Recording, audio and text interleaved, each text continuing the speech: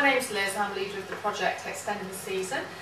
We had the Good Taste Food and Drink Festival in Easter, and we barcoded, QR coded up all of the exhibitors using these little QR codes so that smartphones can zap on the code and fetch up the information that's attached onto that code.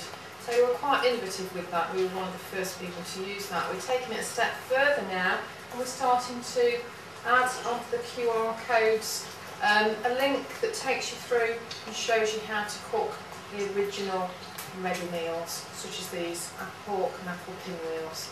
If you want to retrieve the information that's attached to a QR code, you just tap on your QR code reader.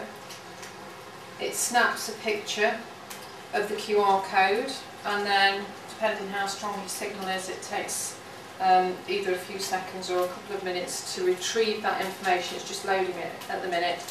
What it's doing, it's taking you to the YouTube site where the information's stored, and here we go.